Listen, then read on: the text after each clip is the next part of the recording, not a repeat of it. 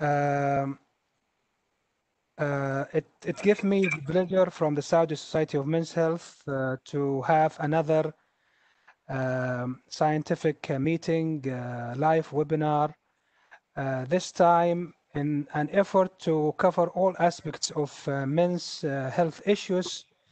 We are happy to host two distinguished endocrinologists, and we will talk about an important topic related to men's health. And I'm sure most of us either overlooking this problem or lacking the significant knowledge related up-to-date information about it. We will talk about osteoporosis in the male and also associated hypogonadism. And so again, I would like to welcome everybody attending with us tonight's meeting. And I would like also to thank our sponsoring company, Amgen, for the great supporting and getting this initiative live. I will start by introducing our moderator, who is Dr. Mit'ab Al-Utaybi, a consultant endocrinologist, and he is the General Secretary for Saudi Society of Men's Health. I would like just to have few reminders before we start kicking in. This webinar is recorded and will be inshallah available at the website of the Society YouTube channel. If you have any questions related to the content or the subject of this meeting, please put it down in the Q&A section. Your mics are muted, so there will be no voice questioning, but we will be happy to answer all related questions in the Q&A section. I will leave the podium for you, Dr. Mit'ab, now. Thanks, Prof. Saleh. I'm happy to moderate this webinar tonight. I am lucky to have the chairman of Saudi Society of Men's Health, Prof. Saleh bin Saleh. He's a consultant urologist and andrologist, and he will help us tonight. Our main speaker for tonight, I appreciate Dr. Al-Muhayya. Dr. Al-Muhayya is consultant endocrinologist and metabolic bone disorders. He's the head of osteoporosis unit in large endocrine center in King Fahd Medical City, Endocrine Obesity Metabolism Center. He's also a board member of Saudi Osteoporosis Society. He published many research related to our topic. Thanks, Dr. Muhammad, for joining us tonight, and you are the main speaker, and we will stick to our schedule and start with you for upcoming 25 minutes about this important topic. Mike for you, Dr. Muhammad. السلام عليكم, حياكم الله جميعا. Thanks, Dr. Mit'ab. Thanks, Prof. Saleh, for inviting me to present today. My main topic, it will be about osteoporosis in men, with the focus that will be on male hypogonadism. I will share with you my slides so we can start. So let's start. So outline of my talk today, it will be about some epidemiological facts about osteoporosis and the fractures in men. We'll be talking about some pathogenesis, why osteoporosis occur in men, what's the effect of male hypogonadism on the quality of the bone and the fracture also, how can we diagnose osteoporosis in men, and what are the treatment options available for us. So let's start with this case scenario. A 70-year-old man who comes to you with the symptoms that suggestive of hypogonadism in form of decreased libido, a decreased morning erection, also a loss of muscle mass and some fatigue that he reported. He denies any history of smoking or alcohol intake, no prior history of fractures before. He lost around 6 centimeters, so we have to keep it in mind in regard of either kyphosis or vertebral fracture, which is the most common fractures that occur related to osteoporosis. So DEXA scan has been done for him, and why it's done? Because he's older than age of 70 or plus, and he's having also some secondary causes of osteoporosis like hypogonadism. So DEXA scan that has been done showed the T-score of -2.6 at the spine, femur neck of -2.2. So during my presentation, we'll be talking about how to approach such a case. in general, as you mentioned, Prof. Saleh, it might be underestimated.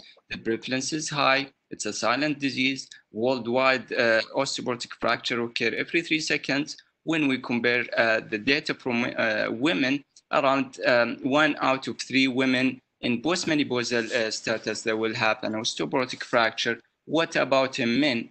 Around 1 out of 5 men will experience osteoporotic fracture. So that's quite high percentage. 20% of men will experience osteoporotic fracture after age of 50. What are the consequences of osteoporosis? When we talk about consequences in regard of osteoporotic fracture, around 20% of all osteoporotic fracture occur in men. Around a third of all hip fracture, again, occur in men. Vertebral fracture occur almost 50% in comparison to women. So it's a quite high percentage in comparison to women. We know that the higher prevalence of osteoporosis occur mainly in postmenopausal women, but again, the risk of fracture is high also in men. The most concerning one is the mortality rate. Mortality rate after hip fracture, in the first year, 38% of men, they will die in the first year after their hip fracture. So that's of concern, of course. When we talk about what is the incidence of fractures in men and women, we have like bimodal curve. As we can see here in the figure, we have small peak that occur in adolescent and early adulthood, perhaps because of rather than osteoporosis. Later on, we will have a dramatic increase in the risk of osteoporosis as we are getting older. As you can see here in the figure, men tend to have an osteoporotic fracture that occur around 10 years later in comparison to women. When we talk about some epidemiological data from Saudi Arabia, based on the study that has been done by Prof. Sadat from the Eastern region, this meta-analysis showed that the prevalence of osteoporosis in both postmenopausal women and men is quite high. If we look at the men quarter, so around more than 75% of all men above age of 50 either having osteopenia or osteoporosis. Keep in mind some limitation of these studies, including that the DICSA that has been used using or the data from the tertiary hospitals, high prevalence of secondary causes such as vitamin D deficiency, thalassemia, and sickle cell disease in the Eastern region. But again, it's a quite high percentage if we look at the prevalence of osteoporosis in Saudi in comparison to the international figures. Again, not only osteoporosis, but also the osteoporosis-related fracture. As you can see here, again, Prof. Sadat mentioned that the vertebral fracture around 13% in men above age of 50 in comparison to 20% in women. So again, the vertebral fracture risk is high. We don't have much of proximal femur or hip fracture, perhaps because the life expectancy in our population is less in comparison to Western countries. When we talk about definition of osteoporosis, we know that osteoporosis is not about bone density alone. It's a microarchitecture deterioration of the bone, which lead to weakening of the bone and therefore increased risk of fracture. So when we talk about osteoporosis, it's not about bone density, it's also bone quality. So the bone strength component is the bone density and also bone quality. As you can see here in the figure, the normal healthy bone in the left side. In the osteoporotic bone, you will have more of loss of trabeculi, thinning of the trabeculi, and also loss of the cortical thickness. As you can see here, that will predispose patients or individuals to higher risk of fractures. When we talk about bone mass, usually we will have our peak bone mass by age of around 20, 25, things will be plateau, and men tend to have a slowly decline or gradual decline that's occur in regard of their bone health. And women, they will have a rapid decline that's occur mainly following menopausal status, will have a rapid decline that's occur 10 years later with the menopause, then again, things will start to decline gradually. why fractures less common in men in comparison to women? Perhaps because of the greater peak bone mass that will be achieved in men in comparison to women. They have larger bone size in general, with a greater muscle mass, more active, and fewer fall risk. The most important factor maybe is the absence of menopause, where they have a decline or rapid decline in their bone health. Shorter life expectancy. So we know that the fracture occur later in life. Women have longer half-life or longer life expectancy. Perhaps that's one of the reasons in regard of statistics why the men have lower fracture rate. When we talk about why men will have or the bone loss that occur in men, what are the factors that might contribute to that? We can classify that to two groups. First is the primary cause, and the second is secondary cause. And the message that I would like to deliver, if you have osteoporosis in men, always think of secondary causes. Secondary causes contribute to almost 40 to 60% of all causes. If you have osteoporosis in men, again, think of secondary causes. There are roles of sex steroids and hormonal changes that might contribute to bone loss. When we talk about that, we know the effect of testosterone, either directly by conversion to the dihydrotestosterone and acting on the androgen receptors in the bone also, or indirectly by the effect of estradiol. Perhaps that the predominant effect is the effect of estradiol that will be converted, or the conversion that's occurred from testosterone by the action of aromatase enzyme. Both testosterone and estradiol will decline with age in men. As you can see here in the figure, a decline that's occurred gradually as we are getting older in both total testosterone, bioavailable testosterone, on the other hand, also the estradiol and the bioavailable estradiol. So is it the effect of estrogen or testosterone that will have an increased risk of fracture and declining in the bone in regard of men? So there are many studies that address this issue, but perhaps the most strong one is the association in regard of fracture, as the level of estradiol going down below 16 picomole per millimeter will have a dramatic increase in regard of fracture risk. So perhaps the predominant effect was seen with the estrogen, but nothing or not to miss that the effect of estrogen that will act also on the osteoclast and osteocytes that might contribute also. But mainly the predominant or the dominant effect is perhaps because of the estrogen effect. Again, other hormones that might contribute, we have the insulin growth factors, we have the growth hormone also that might contribute to bone loss. We have also the parathyroid hormone and its effect on the bone.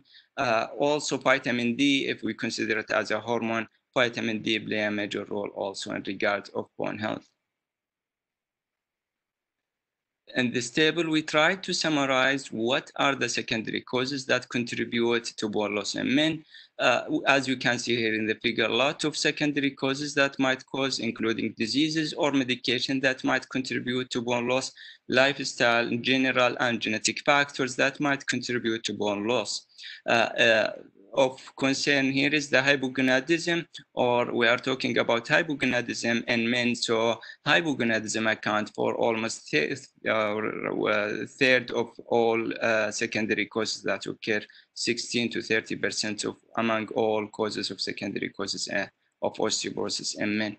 So it's a quite high percentage to look for the hypogonadism, especially if patients presented with the symptoms. So how can we diagnose patient with osteoporosis? We'll come to that. So back to the scenario, does this patient has osteoporosis with a T-score of minus 2.6? The answer is yes. And why is that? Because of the criteria that has been published by the WHO a long time ago that address what is the criteria for diagnosis of osteoporosis in men above age of 50. Perhaps it's almost similar to what has been published in regard of postmenopausal women, minus 2.5 or below, it's equivalent to osteoporosis. Furthermore, the ACE and also Endo Society address what are the clinical diagnosis of osteoporosis. So as we mentioned earlier, bone density is not alone. So having T-score of -2.5 or below at lumbar spine, femur neck, total hip, or distal radius, that's equivalent for osteoporosis, or we will establish the diagnosis of osteoporosis. But again, that's not enough. We have also other criteria to diagnose osteoporosis. If you have a fracture that is related to osteoporosis, talking about vertebral, which is the most common vertebral osteoporotic fracture, or again hip fracture, regardless of their BMD. Again, regardless of their BMD, if you have vertebral fracture, hip fracture, that's equivalent for osteoporosis. If you have osteopenia, based on the criteria that we mentioned before, in presence of fragility fracture that occur in non-vertebral area, including humerus, pelvis, or distal forearm, that will be equivalent for osteoporosis. Of course, we will exclude those fractures that occur in fingers, toes, and skull. Ankle perhaps is not counted as also a fragility fracture. When we talk about also osteopenia, there are fracture risk assessment tools that we'll be addressing in a few minutes. So if you have osteopenia with high fracture threshold, so that's again indication for osteoporosis, or we'll label this patient as osteoporosis. So what are the indication of BMD testing when we have to screen patients with the DEXA scan? So again, this table, we try to summarize the indication of BMD testing that has been published from different organizations. As you can see here, different organizations have different protocols and different criteria to establish or to screen patients with or individuals with osteoporosis. In general, if you have men above age of 70, so it's preferred to screen them for osteoporosis, or more than 50 to 70 plus risk factor, that's including those lists that we mentioned, medication or diseases that might contribute to bone loss, history of fractures that's related to osteoporosis. So perhaps those patients or individuals need to proceed with or need to screen with a DEXA scan. The ideal is the technique is the DEXA scan. What about guidelines here in Saudi? Saudi guidelines has been published in 2015, mainly address the postmenopausal women, but no recommendation regarding of male osteoporosis. We talk about FRAX. So FRAX is a tool that will help to capture those patients at high risk of fracture. We talk about bone density, that is not enough. Maybe if you have 60% of the patients, they will have a fracture while they're in the osteopenia range. How can we capture those patients? So one of the modalities is a fracture risk assessment tool that has been used or currently used to predict what is the 10-year probability of having a fracture. So that's a helpful tool if you have patients with osteopenia, and no fractures that related to osteoporosis in regard vertebral, hip, or non-vertebral, and you want to make sure that does this patient qualify for osteoporosis therapy, we can proceed with the FRAX. If you have major osteoporotic fracture that's exceeding 20%, as you can see here in the so that's equivalent for osteoporosis. If you have hip fracture that's exceeding 3%, again, that's equivalent to osteoporosis, and patients need to be treated. In regard of a laboratory, we have a basic workup.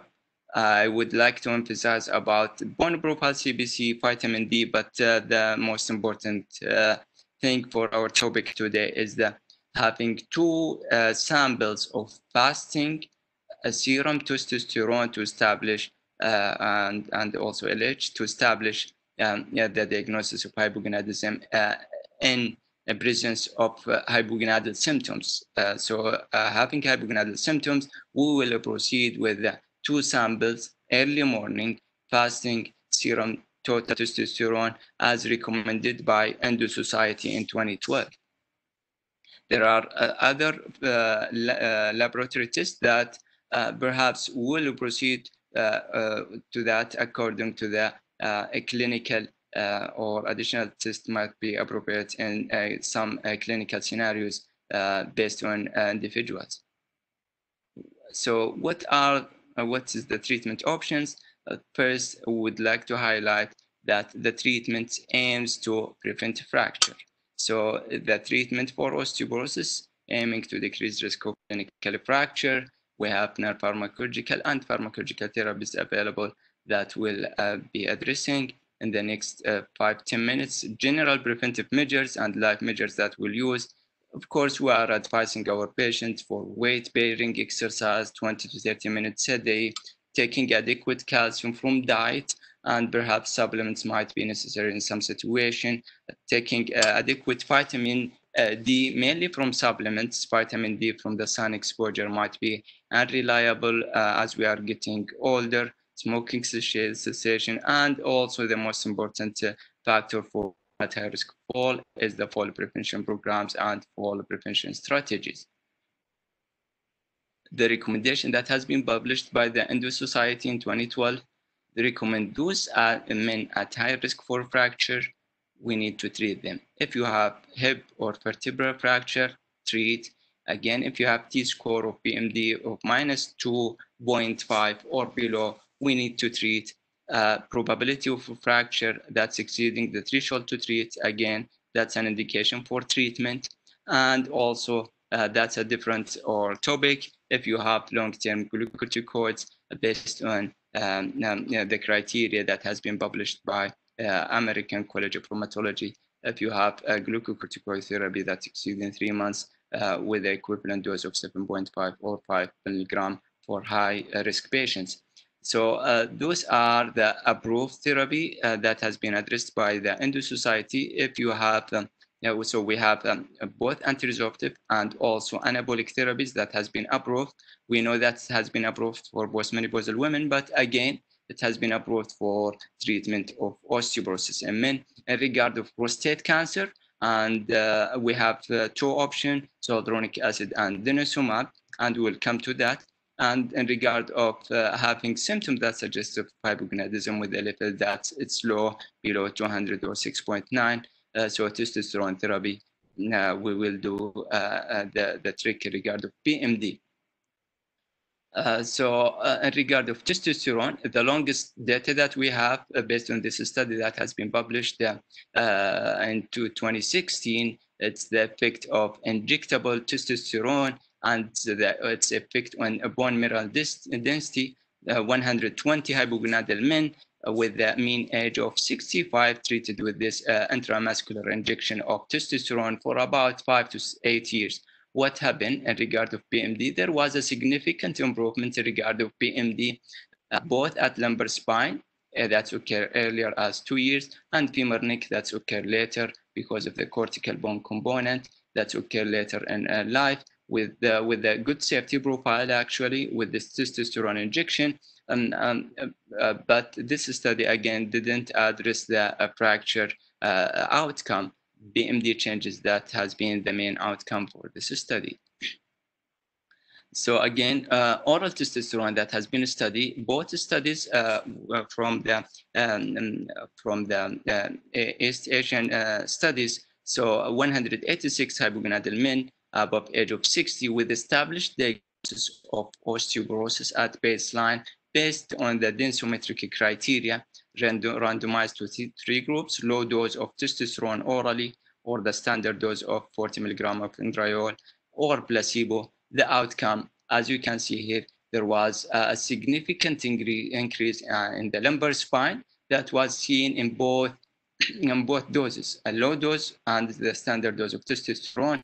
Femur neck, again, we have a similar improvement that's occurred in regard of 2 doses. It was not seen in the placebo. So both doses, the low dose and the standard dose, they have a significant increase in regard of both lumbar spine and femur neck. When we talk about testosterone therapy, we have to think what are the benefits and in contrast to the possible risk factors that occur. We know that with the beneficial effect of testosterone in regard to improvement of the hypogonadal symptoms, muscle strength, fat-free mass, and also the BMD improvement, we don't have enough data that suggests that fracture data is available to emphasize on the point that testosterone is an osteoporosis therapy. But BMD improvement is a useful marker for that. In regard of possible side effects, we have to watch for the possible or query growth of metastatic or subclinical prostate cancer, erythrocytosis, higher prevalence of cardiovascular event or heart rate, worsening of the obstructive sleep apnea, or worsening of their lower urinary tract symptoms. So it's we have to balance according to the individuals what are the beneficial effects in regard and in contrast to the possible side effects that occur with testosterone. In this table, we try to summarize what are the outcomes from different studies in regard of pharmacological therapy in general, not only in hypogonadism. As you can see here, with the bisphosphonates, we have three options: alendronate, risindronate, and zoledronic acid. The available in the kingdom is alendronate and zoledronic acid. We have a nice improvement in regard of BMD. Vertebral fracture risk reduction data is there, and also subgroup analysis for hypogonadal men was addressed in two studies, alendronate and risindronate, and showed the beneficial effects of both BMD and also fracture risk reduction in regard of alendronate and risindronate in those patients with hypogonadal symptoms. When we talk about other treatment option, we have denosumab, which is quite a useful medication in regard of anti-resorption, BMD improvement, also vertebral fracture risk. Study in men was done on those prostate cancer receiving androgen deprivation therapy. It's not for general, but only for those prostate cancer patients who's receiving androgen deprivation therapy. We know the androgen deprivation therapy has a dramatic effect in regard of bone loss. We will have a bone loss that occur as fast as or as early as 6 to 12 months. Denosumab will decrease risk of fracture by around 50% or more in those group of patients. Teriparatide, it's anabolic that will build up the new bone. Again, it has been approved for treatment on osteoporosis in men with a significant BMD improvement. If you can see here, the vertebral fracture risk reduction was not significant, perhaps because of smaller size sample size in this study, but there was a trend towards significance with a p-value of 0.07. So teriparatide is still one of the excellent choices that we have for high-risk patients. Again, testosterone for only hypogonadal men. So we have a nice improvement in regard of BMD. Unfortunately, we don't have enough data in regard of fracture. So to summarize my talk in general, I will end up with the two slides from Indo Society, management of hypogonadal men at high-risk patients. So if you have high-risk individual for a fracture, testosterone alone is not enough. We have to add one of these approved agents with anti-fracture efficacy. So that's the most important message that I would like to deliver. If you have a borderline high fracture risk, so we can consider testosterone. Those kind of patients who doesn't have vertebral hip fracture, who doesn't have osteoporotic fracture early in their adulthood life, talking about around early 50, I mean, to 60, perhaps without fractures that's exceeding the threshold. Maybe we'll consider testosterone therapy alone for those kind of patients with not very high risk for fracture, and we can repeat their BMD after 1 year. And if things are improving, that's well and good. If not, we have to consider something like the anti-resorptive or anti-resorptive therapy for treating their osteoporosis. The recommendation again from the Indo Society to stop testosterone if there is no improvement in regard of symptoms in 3 to 6 months. So summarizing my talk, osteoporosis is a common problem that we face in men also. It's not only in postmenopausal women. If you have osteoporosis in men, always think of secondary causes. 40 to 60%, you will find the secondary causes for osteoporosis. To diagnose, you have either densitometric criteria or clinical criteria by presence of rigidity fracture. Hypogonadal men at high risk for fracture need an approved agent with the anti-fracture efficacy in addition to testosterone that will be for their hypogonadal symptoms. Testosterone might be sufficient for subgroup of patients with lower fracture risk. With that, I would like to conclude. Thank you, and mic for you, Dr. Mateo. Thanks, Dr. Al-Hayya. I really appreciate this amazing presentation. I need also Prof. Saleh to be with us. Now we will start. I wanted to we'll start our. I will move now with interactive cases. Prof. Saleh, are you with us? Yes, I'm there. Just a minute. I will share my screen. What? Are you seeing the screen now? No. Are you seeing my screen? No, it's not there. Just a minute.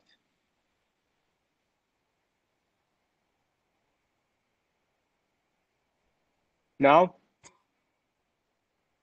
Not Are you yet. seeing the screen? No, it's still not there. Will be. Just a minute. Yes, now.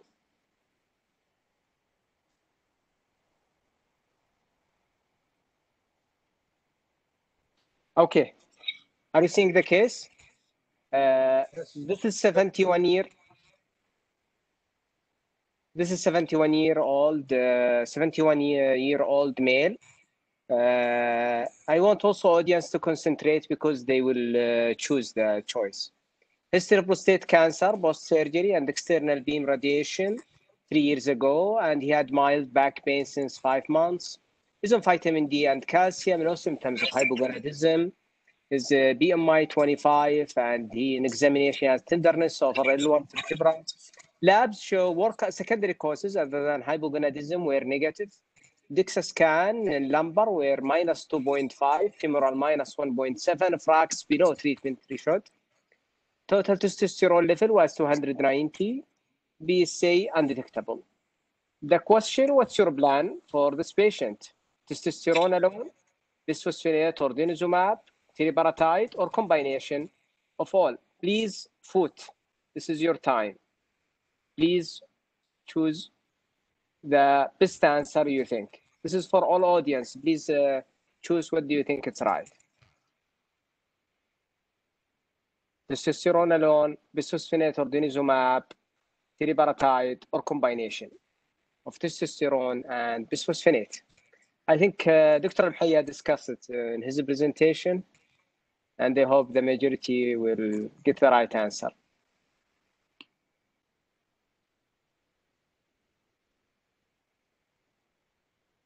Okay, can we see the results?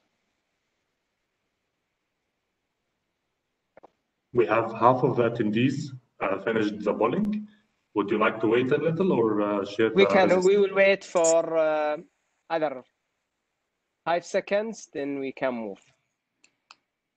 Because maybe many of them, just we'll give 5 seconds, then we can stop it.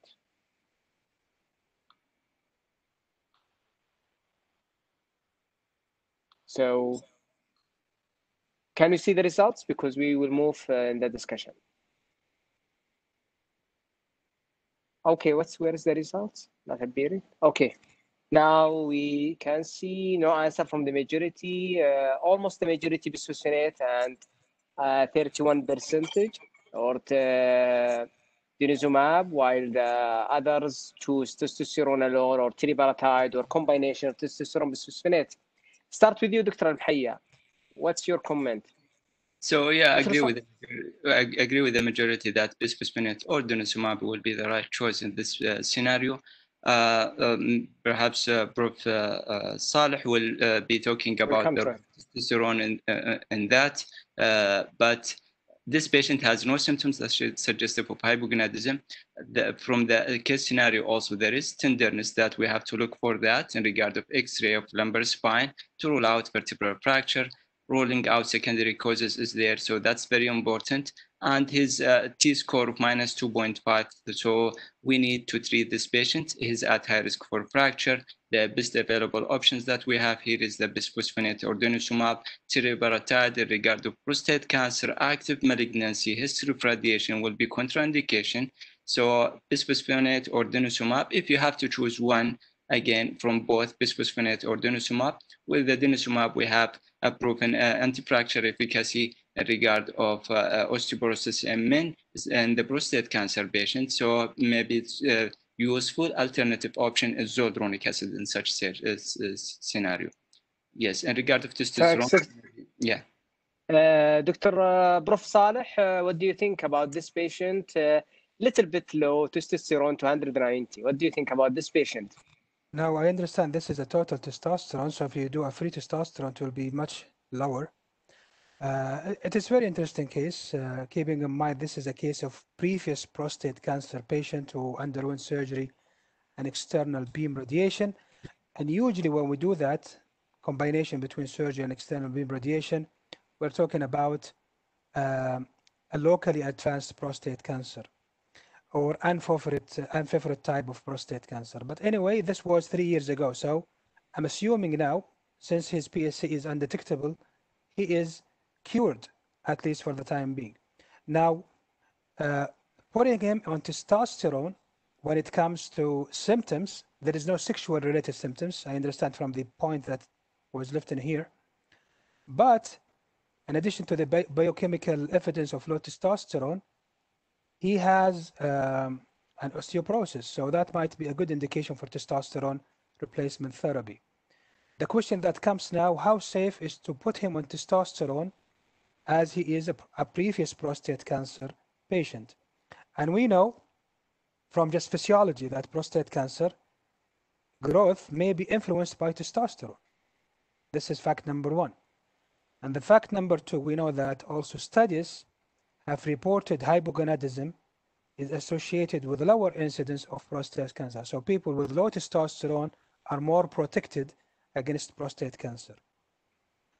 On the other hand, if you have a patient with a prostate cancer and hypogonadism at the same time, we're talking about a badly or aggressive disease of prostate cancer, because usually hypogonadism is a protective agent against prostate cancer.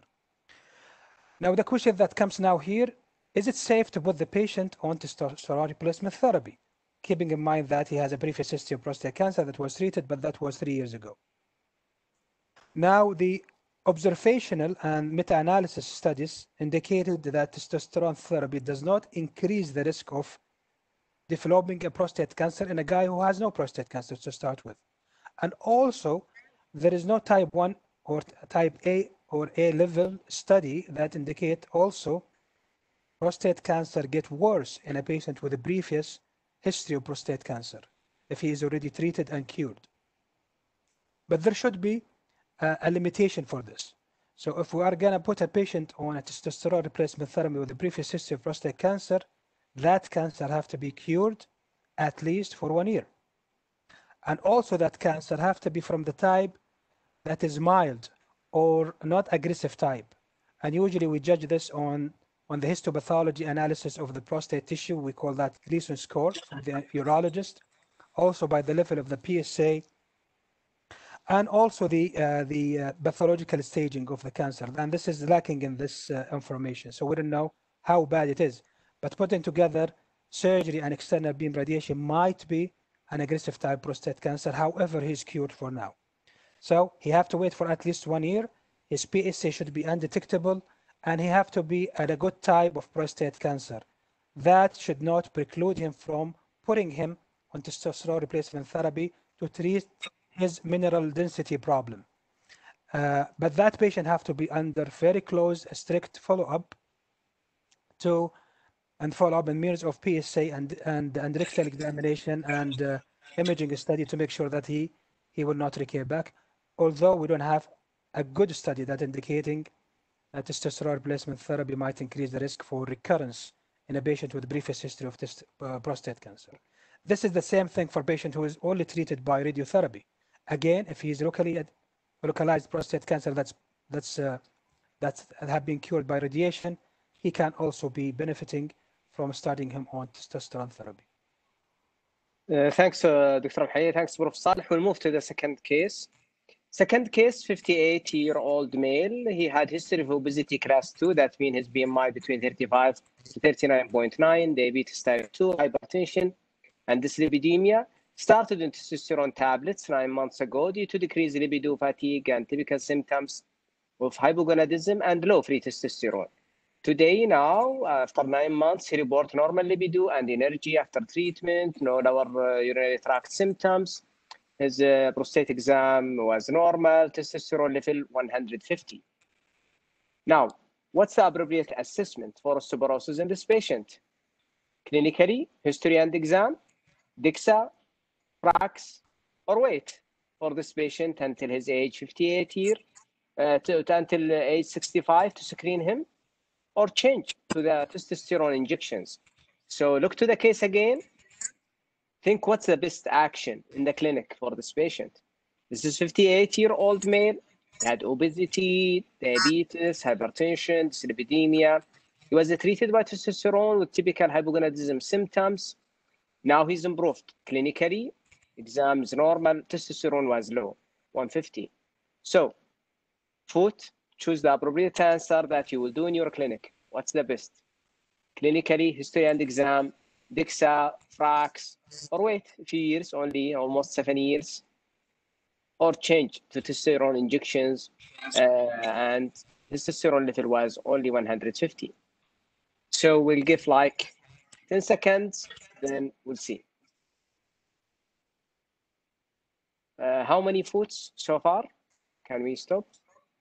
33 out of 87. Okay, we can stop. We can stop. See the results? Okay, now answer. We had more than 57% no answer, and the majority almost want DEXA, 17%, FRAX, 14%, clinically 7%, and wait and see. Now, I will start now with Prof. Saleh. This patient, 58-year-old male, is on testosterone tablets with typical symptoms of hypogonadism. Now his testosterone is low. What do you think? Do you will change him to testosterone injections, Prof? Well, so this guy has a decreased libido, fatigue, and a low testosterone. So he fits the diagnosis or confirmatory tests for low testosterone, which is the symptoms and the biochemical evidence. Then they started him on oral testosterone, and after that he started responding. So his symptoms have improved, although his figures are still low. So we're talking about here total testosterone 150, and the normal should be above 300. On the other hand, he is improving from symptom-wise. So for me, I will not bother too much about his numbers if the patient is already improving on the current medication that he is using. But keep in mind that oral tablets can be associated with increasing risk for hepatic dysfunction. So for how long we have to put him on oral tablets, that's something need to be discussed carefully with the patient, and you have to be under strict follow-up. Now, putting him on testosterone for his bone mineral density, that's something I will leave it for Dr. Mhaya. Thanks, Prof. Saleh. Dr. Mhaya, what do you think? Yeah, so I agree with that. The voting that DEXA scan has to be done, as we discussed earlier, that if you have hypogonadal men above age of 50 who comes to you, DEXA scan will be useful tool to screen for osteoporosis. Some will consider FRAX again. Can we do FRAX without doing DEXA scan? Yes, we don't have to have the input of DEXA scan to evaluate for FRAX. So, but if you have the available option for DEXA scan, I will choose, of course, DEXA scan for such a case scenario. Keep in mind that he's having also other factors that are like type 2 diabetes. We know what's the effect of type 2 diabetes in regard, especially if it's poorly controlled, long-standing type 2 diabetes has an effect also on the bone health, and perhaps that's one of the other indications for testing BMD in such a case scenario. Thanks, Dr. Mhaya. Thanks, Prof. Saleh. We will move. Dr. Mehta, can I just have the liberty now, since we are in this case, just to ask both of you one question that's we encounter a lot in our clinics as an endocrinology clinics. Sometimes you have a patient with hypogonadism who fits the criteria for testosterone replacement therapy. You start him on the treatment. You start with the oral or whatever, like patches or creams. Then you shift to injectable testosterone. But still, his testosterone is not improving and his symptoms are not improving. So both clinically he's not improving and biochemically he is not improving, although you are putting him on the maximum testosterone replacement therapy.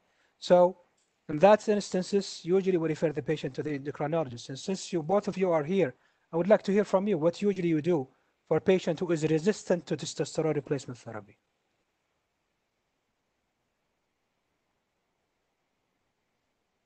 Dr. Mhaya, any comment? Yes, so in that regard, with the resistance, we have to think of first, does he improve symptom in regard of symptoms? If not, so we have to think of a compliance issue, especially with those tablets or gel or the way of administration. So it's sometimes as having gel or batches, it might be one of that is the compliance, or the way of route of administration might be difficult that we are facing sometimes. Injectable option, it's a good option to proceed with. And with the observation that it has been what we are doing, that especially in the first cases that, or the first injection, we'll give it in the clinic, observing that we are making sure that injection is taken, then we'll be evaluating that. And perhaps also the biochemical evidence for that, we have to choose the right time, the midway between the testosterone injection and early morning fasting, so that will be more reliable in regard of testing of testosterone in the serum. Exactly what Dr. Mhaya say. Also with the injections, sometimes now we give it weekly or every 2 weeks, and decrease or increase the dose, then assist the patient based on that. Any further comment from you, Dr. Mhaya, Prof. Saleh, or we can move to the next part? Now we're good. Thank you. Now we will move to the almost the last lecture in our presentation with Amgen. For a few minutes, we will speak with Ahmed Al-Ajuz. He will give us an interesting presentation for almost 8 to 10 minutes, then the questions and answers. Ahmed, please start.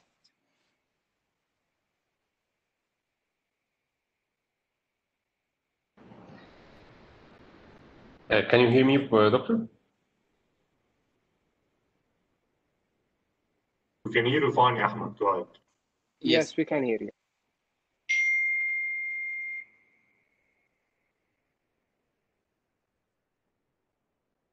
Now my slides. Does it appear?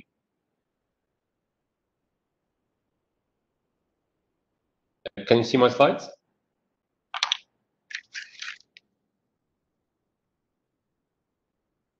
Yes, Agus.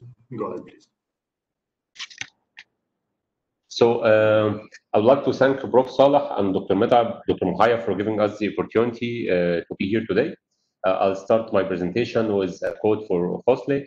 In 2010, he mentioned that given that osteoporosis in men remain underdiagnosed and undertreated disorder, increasing public awareness of this important cause of mortality and morbidity in men is key to ensure that as men age, they are spared the consequence of this disabling, but now eminently preventable and treatable disease.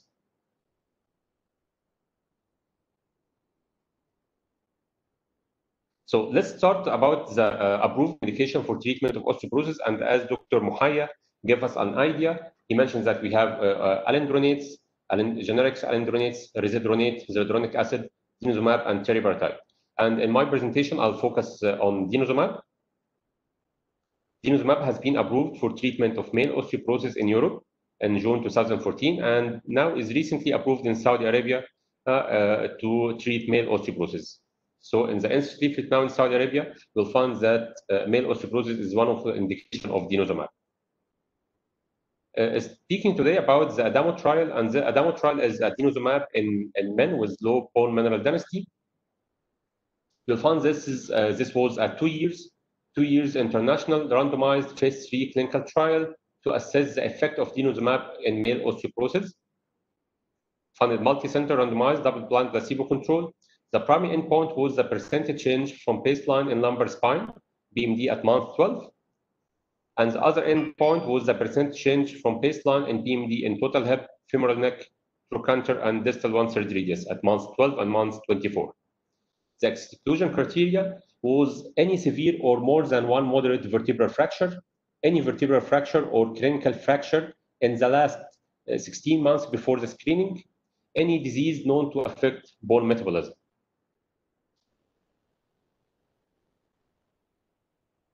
So in the baseline characteristics and clinical characteristics, you'll find that the main baseline in BMD T-score was similar between the treatment group. I forgot to mention that the patient randomized either to receive denosumab in the first year or placebo, and this part, the first year, was double-blind. And after that, we have an open-label part. Those who are on denosumab continue on denosumab, and those who are on placebo who switch it to denosumab. So we have now two arms: continued arm, who has starting denosumab and continue on denosumab, and crossover arm, who started on placebo and continued and switch and cross over to denosumab. The primary analysis include 131 men, and you find that statistically, the denosumab provide a statistically higher percentage in the from baseline in lumbar spine, as you can see here, from 12 months, as you can see in the first year, denosumab statistically higher percentage change from baseline in lumbar spine compared to placebo, and the p-value was very significant, less than 0.001.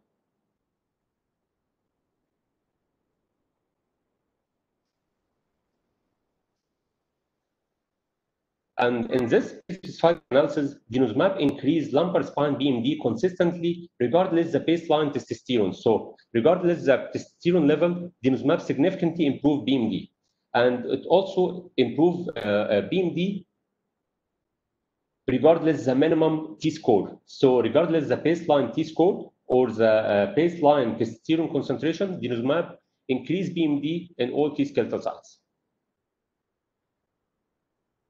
And if we look to the open label part, the continued denosumab group demonstrates significant cumulative gain from baseline to month 24 in lumbar spine BMD and also in all key skeletal site BMD. Compared to the in the crossover arm, as you can see here, those who started on placebo then switched to denosumab. Denosumab demonstrates significant increase in lumbar spine BMD and BMD at all key skeletal sites measured at 24 months. And the p-value was 0.001 in the continued group and 0.05 in the crossover arm.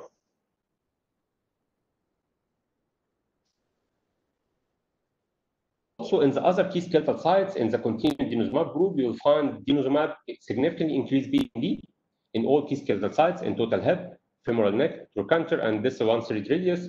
And this was consistent among the start of the trial. So, in the from the beginning of the trial, in the first year, the double-blind or the open-label arm, you will find a consistent improvement in BMD in all key skeletal sites.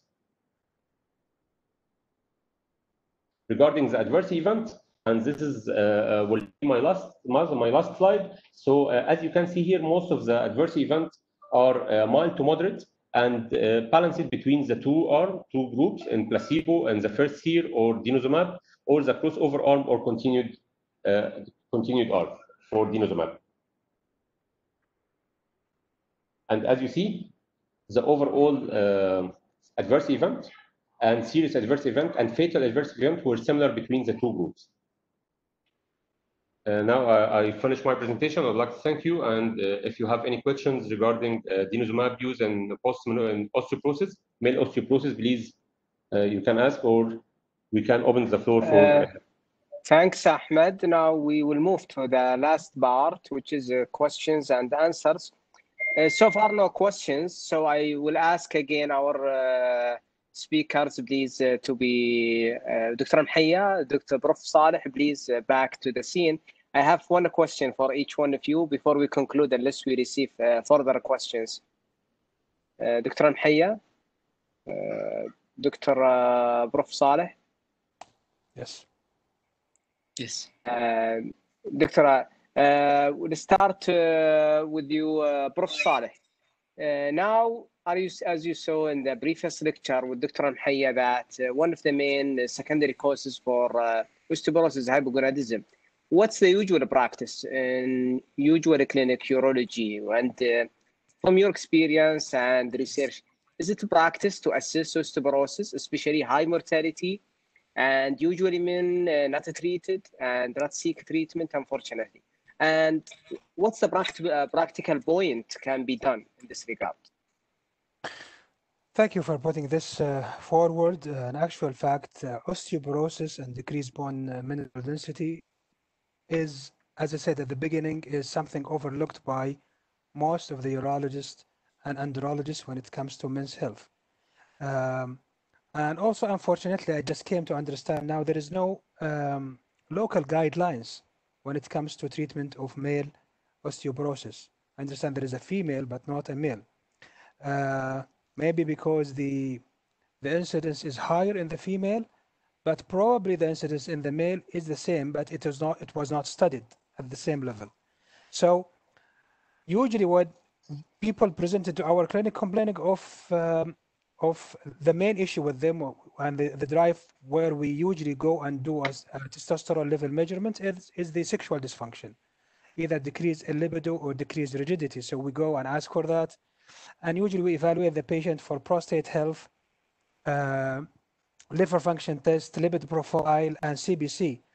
But having an assessment for his bone mineral density, this is usually is not a common, I have to say, at least in the group where I am working with.